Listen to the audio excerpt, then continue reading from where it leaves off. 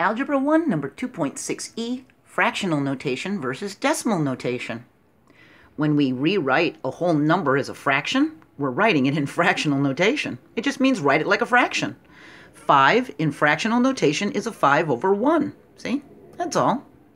And the same goes for rewriting a fraction into a decimal. When we rewrite a fraction as a decimal, we're writing it in decimal notation. It just means to write it as a decimal. We have 2/10 as a fraction. In decimal notation, it's 0.2. That's all. Just write it like a decimal, okay?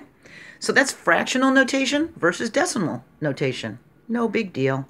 We're going to talk about terminating decimals in the next video. I hope I'll see you there. Bye.